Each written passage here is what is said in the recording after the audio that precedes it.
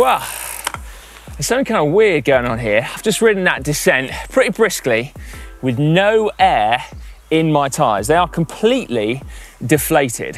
How? I've got some new tech here from Vittoria. It's called Airliner Road, and it's kind of a bit like a run flat system for bikes, except it's a run flat system that weighs as little as 24 grams per wheel. It's a run flat system that doesn't add to your rolling resistance at all. Your tyre works completely normally, and it's also a run flat system that's been used in secret in the pro peloton for 2 years. Interested? Let me tell you more. Here you go then, the Airliner Road, a hexagonal loop of foam that fits inside your tubeless tyre. Sounds simple, and in principle it is, but the devil is in the details. You might be familiar with the concept of run flats in cars, but these are very, very different. So in a car, the sidewall of the tyre is reinforced so that it can actually support the weight of the vehicle. This would be disastrous on a bike, because what we really want from our tyres is for a lightweight, supple casing that feels as smooth as silk to ride and rolls like a whisper. Now, fortunately, Vittoria have been around for a bit. They're one of the top tyre manufacturers, so they know this too, so they've approached it differently. Now, at this point, tech-savvy viewers might be saying, well, hang on a minute, Vittoria have been selling airliners for mountain bike and gravel applications for a while now. And yes, they absolutely have, but these, again, are different. So for off-road purposes, the Airliner is designed to do, well, a number of things actually. Firstly, it's designed to provide improved damping of your tyre when you're running lower pressure. It's also designed to support the tyre sidewall, particularly for cornering, again, when you're running lower pressures for improved traction. And it also stops the tyre casing from burping, again, at lower pressures. And the final thing is it also is designed to protect your rim from rock strikes, again, when running lower pressures. The thing is, on the road, we don't need to run really low pressures for improved traction. We need to run kind of low pressures sometimes for improved comfort, but Vittoria still spotted a use for this type of technology. So what they've done is they've actually changed the properties of the foam polymer so that when you inflate your tyre, this then shrinks to a fraction of its size and then just lies hidden snugly in the rim bed. And you can see just how much it shrinks from this video.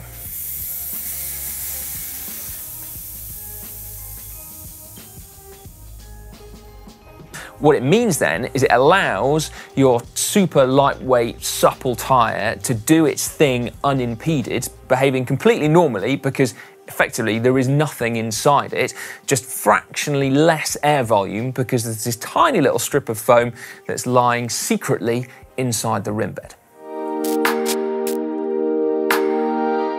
When you do get a puncture though, as the pressure decreases in the tyre, the Airliner then increases in volume.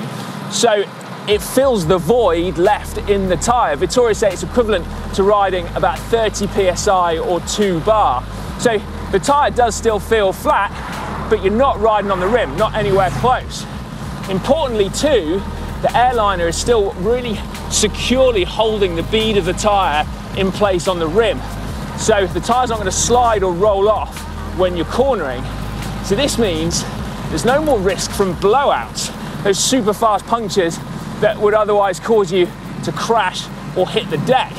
So instead, were you to get a blowout, you can just continue riding safely and securely until you get home or till your team car rocks up with a new wheel.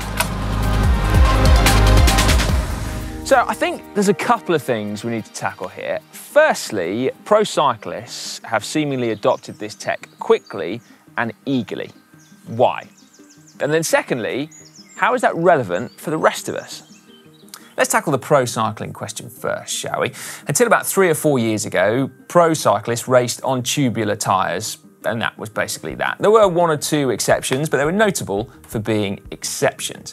And the reason for this love of tubulars was firstly that they were faster, so they literally rolled more efficiently than clincher tyres. And then secondly, if you got a puncture, you could still keep riding safely. And that's because tubular tyres are glued onto the rim, so if you go around a corner, they're not going to roll off. You're able to slow the bike down from high speeds or indeed keep riding on a rim until you can get a replacement from your team car. Now, for us mere mortals, tubular tyres are kind of expensive and also a massive pain, because unless you've got an army of mechanics behind you, they're quite a faff. But for racing, they were great.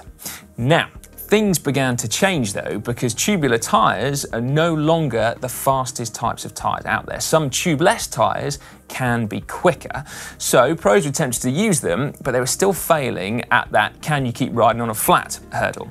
However, times have changed. Now you can use super fast tubeless tyres and you can still ride with them on a flat, perhaps better, far better in fact, than if you were using a tubular.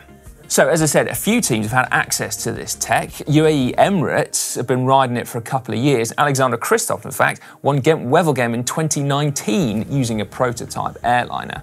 EF Nippo are the other team that have got access to this tech. And so I'm just about to catch up with their technical director, Andreas Clear, to find out how the team is using this tech and how many riders have adopted it. Andreas, thanks very much for talking to us today. So I'm wondering whether you could give me the inside scoop on how the team is using tubeless tyres and airliners. So at the moment, is it a blanket swap from tubulars to tubeless, or is it there's still a case of some races the riders are on tubulars and some they're on tubeless? Yeah, I mean, in general, they can choose, right? They did so last year. They did so in the very beginning, the season before, when we started to do testing with prototypes of the airliners, given the fact that we knew that tubeless is absolutely faster. Not every rider bought into it immediately, but more and more the riders understand the advantage from a tubeless tyre versus a tubular. There is a mix here and there. We have races where we ride fully tubeless. We have other races where not a single rider is riding tubeless. So, yeah, that's the current standing. Okay. And do you know, do the riders ever give you the insight into why they're making a decision of one type of tyre versus another? Is it that they still feel that tubulars are faster, even though the data kind of backs up tubeless being faster? No, that never comes up. Okay. Nobody would lift his hand and say tubular is faster than tubeless. You have quite a choice inside our team, and the good thing is you are free to choose, and at the end of the day you always get what you want. We're a very transparent team, and the riders like it, I like it. Maybe the mechanics have quite some work with it. It's a lot of logistics, but so far things go quite well, and yeah, the riders appreciate it. For tomorrow's race to Waregem, I think it's a split between 4 tubular and 3 tubeless, kind of. Flanders, let's see, probably same or other way around. The big advantage you have, obviously, talking about classics with an airliner, is once you ride a flat, you just keep on riding. So we had that with Alberto in Gent-Wevelgem. He rode a front flat in the side wind. It was the moment when this 22-man group went off the road. We basically couldn't react, but it wasn't even the moment to stop and just change the bike. So knowing that 4K later you had a section of 2K headwind, I just said, keep on riding, and once you turn whatever, how many kilometers into the left, you just stop, and then I give you a front wheel, right?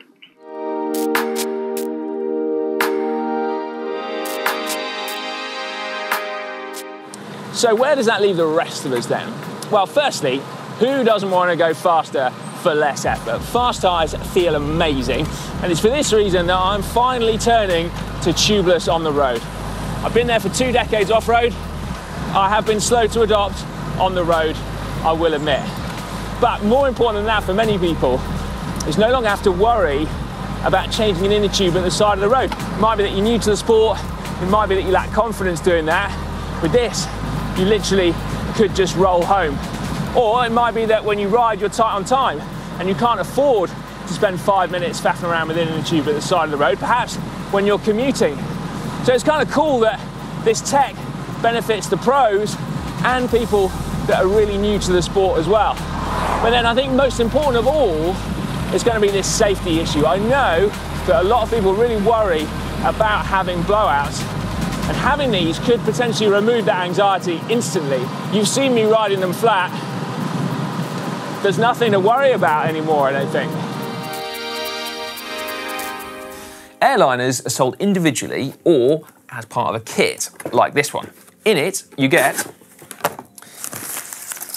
2 airliners. You also get a tool to help you take the airliners off. You also get some sealant and 2 valves which have got the air holes coming out sideways as well as out the end, so that helps you inflate and deflate. They're less likely to get blocked by sealant. Now what you don't get are tyres, and that's fundamentally because you can use any tubeless tyres with this setup. They do have to be tubeless because, as you've probably worked out already, the airliner goes where your inner tube goes. There are 3 sizes available. You've got small for 25mm wide tyres in 21mm wide rim beds. You've got medium for 28s in 23mm wide rim beds, and large for 30mm tyres inside 26mm rim beds. Yeah, you didn't see that one coming, did you? Now, weights are really light. I mean, it is just a piece of foam, so just 24 grams for a small, 31 grams for a medium, and 39 grams for a large. As I've been saying, the airliner itself is made of a foam polymer that doesn't absorb sealant. So your sealant is free to move around the inside of the tyre and do its job of potentially sealing small punctures. Now, one thing though is Vittoria do say that you should avoid using a sealant that has ammonia in it, okay? And that's because the ammonia could potentially degrade the airliner over time, which of course you don't want, because once fitted, this thing is just gonna last and last otherwise.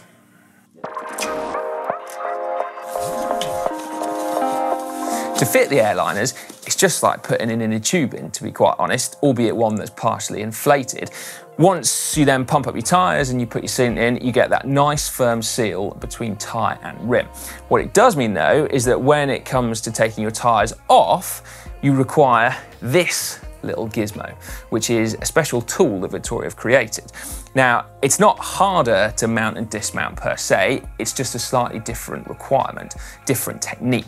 Now, the reason being that normally when you're taking off a tubeless tyre, you'd break the seal with your thumbs, you'd pop the bead of the tyre into the well of the rim, which is like the bit with the smallest diameter, and that gives you a little bit more slack to play with, and then you pop the tyre off, often with just your thumbs, and away you go. Here though, the airliner sits in the well of the rim, so it's much harder to break that seal and then get the required slack, which is where this gizmo comes in, because as you can see, you can squish the tyre, break the seal, and then you have these 6 little clips, okay? So they sit inside the sidewall of the rim, and that basically pushes the tyre so that you get the required slack to then pop it off.